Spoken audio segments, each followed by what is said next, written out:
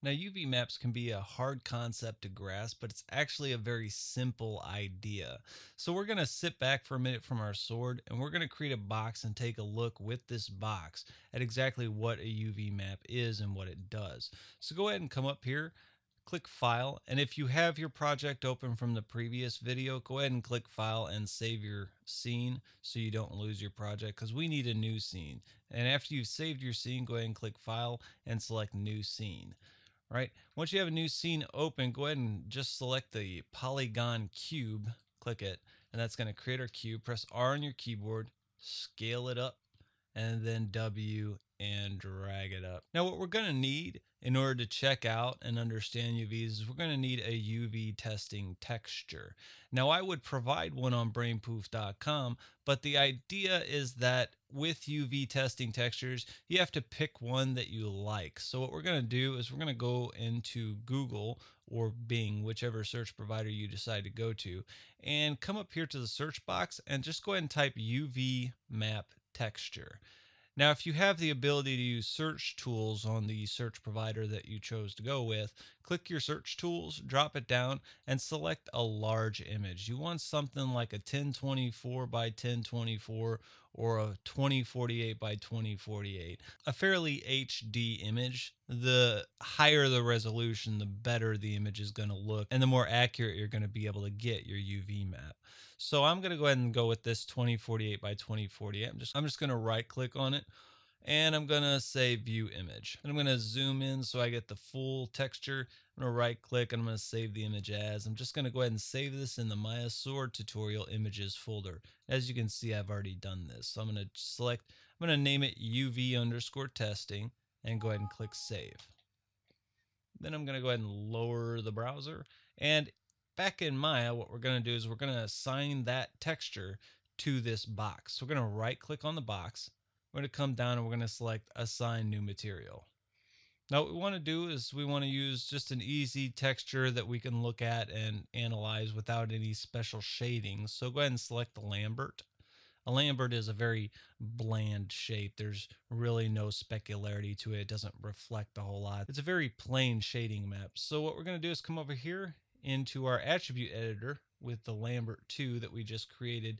We're going to go to color. We're going to select this little checkered box next to color.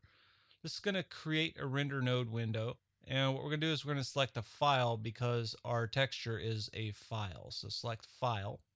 Then come over here to the file box. It'll be file attributes. You'll see image name and just click this little folder here.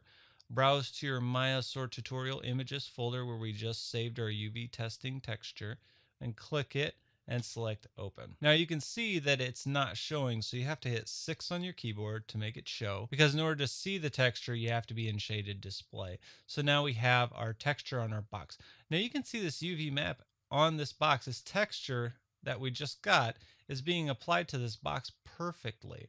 I mean, it's just a really nice one. Let me show you something else. If I select this box and I scale it down, that texture is uniform regardless of the size of the box. Just something to keep in mind, all right? Now let's go ahead and take a look at the actual UV texture. So go ahead and drag your box. Just hold down your middle mouse button, your Alt key, and just drag that box over to the left a little bit.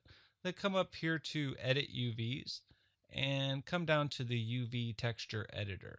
This is going to open up this window. Go ahead and scale this window so it's not too intrusive and you can see your box still, because we want to look at our box while we check this concept out.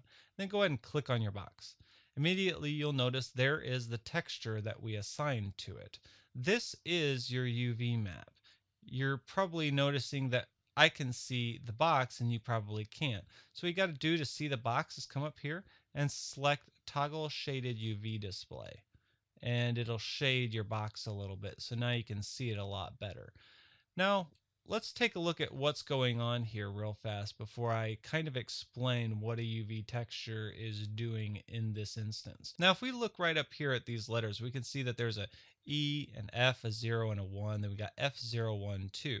Now, if I right click on this and I select face and I click it, this is our texture. Remember, this is a two-dimensional texture and this is a 3D object. If I zoom in here, you can see EF01, F012. Same as what's on this box. Now, how does this work? Well, what's happening here is this box is being laid out flat, almost like paper origami. And that's what a UV map is. It maps these faces to a two-dimensional surface. It unfolds your box like you would with paper origami. You know, origami, it's like you take a piece of paper and you fold it up and you make a dove and it flies out the window. Well, it doesn't do that, but you get the idea. It's folding out your 3D model onto a two-dimensional surface. So that way it can apply a texture to those faces. Because a texture is 2D and it's a 3D object. So a texture cannot be made 3D. But a 3D object, you could take each one of these faces and lay them out flat. So, for instance, if I were to right click on this object, go to vertex, select all the vertices real fast, and I were to go ahead and come up here to edit mesh, and I were to just go ahead and under vertex, select detach, then right click, select face, and click on this face here, and press W. Think about it. If I could lay every one of these out flat, if I were to do what I just did there, and think about this, now it's on a flat piece of paper, just like this two-dimensional texture. That's a UV map. That's what you're looking at. Now, you'll notice no matter where I move this box, it stays the same. The EF01, F012 is not moving when I move the box here. But if I come over into the UV map and I right click, I select face, and I click on this face and I move it, look at, you see what's happening? Wherever I move this box on this texture is where it's applying it to this 3D surface. And that's how it works. All that's happening here is we've laid our box out flat. It's basically taken all the faces of the box and laid them out completely flat and then mapped them to a location on the texture. So this is just a location. It's saying that this face is going to be using this part of the texture as a whole. So if it's over here, then this face is going to use this part of the texture as a whole. And that's a UV map. That's all there is to it. But the thing here, now you're noticing that once we brought this box in, it already had a UV map to it. That UV map, if I were to come over here, hit Control Z and put it back, this is actually a really good map.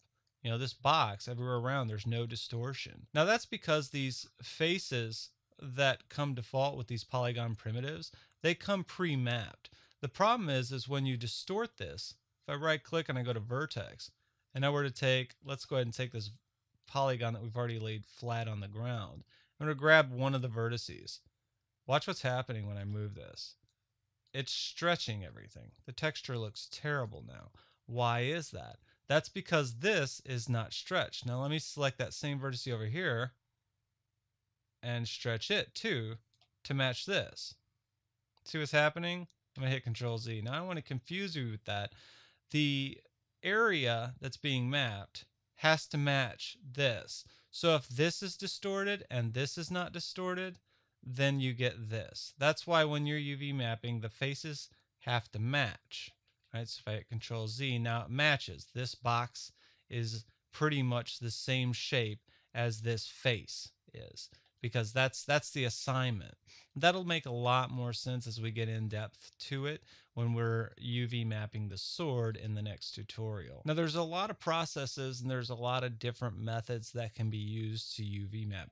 There's planar mapping, cylindrical mapping, spherical mapping, all kinds of different mappings. There's even automatic mapping where it'll map a very complex object out onto a two-dimensional surface like what we have preset here with this polygon primitive. It'll do that with our sword. And that, I think, is the first route we're going to take. We're going to take a look at automatic mapping. That way we can play around and understand how to move around these faces inside of the UV texture editor to make them where we want. Like, let's say this was the blade, the top part of the blade, and this was the bottom part of the blade. And we wanted to line those up so when we texture it, it's easier to texture. Well, we can do that. And we're going to take a look at how to do that through first by automatic mapping, and then we're going to move around and play around inside of the actual UV editor. If you have any questions or comments, please post below the video on brainpoof.com.